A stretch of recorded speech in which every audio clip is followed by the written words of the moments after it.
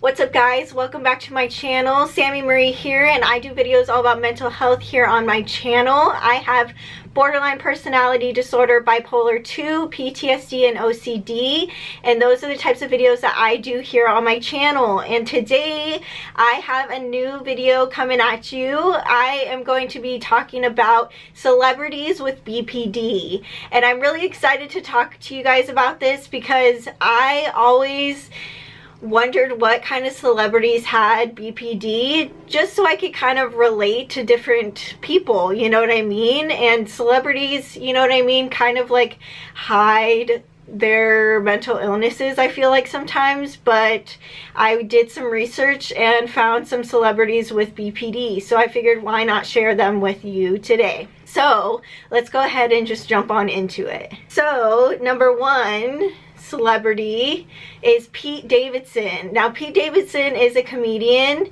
and he has BPD, and he recently just started talking about his BPD. He got diagnosed about a couple years ago and has always struggled with depression and anxiety and stuff like that, and recently just got diagnosed and has struggled with self-harm in the past as well, and has struggles with his relationships, and then got diagnosed. And yeah, he did a really good interview with, I forget who it was, I don't know who the interviewer was, but I'll link it down below. It's so good. I really like Pete Davidson.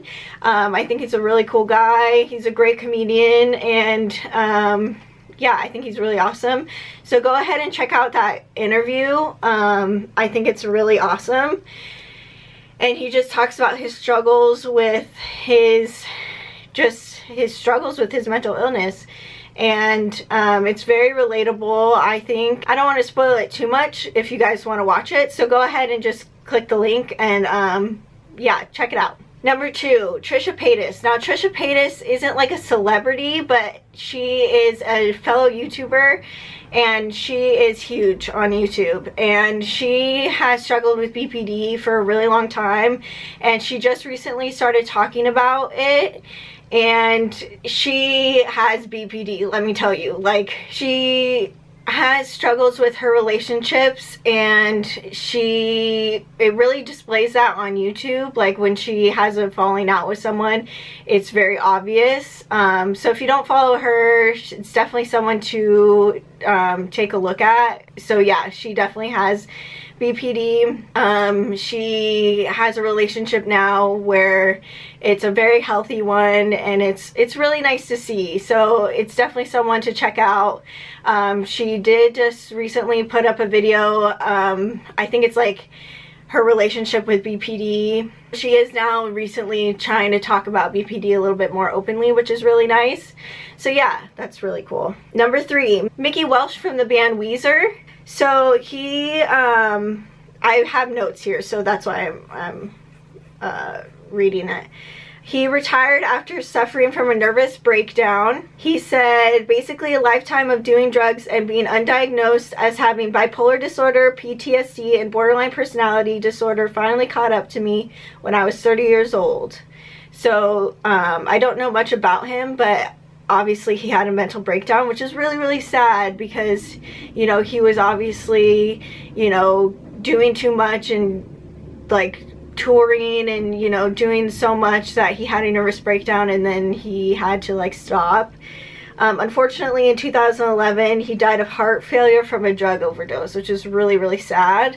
But yeah, it's really unfortunate. Number four is Vincent van Gogh, which is very interesting, very interesting. I thought it can't be confirmed because he passed away, but many believe that the famous artist suffered from a range of mental health issues.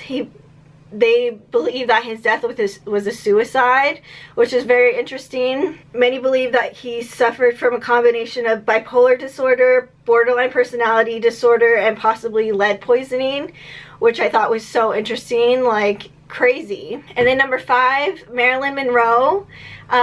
Many people believe that Marilyn Monroe also had borderline personality disorder.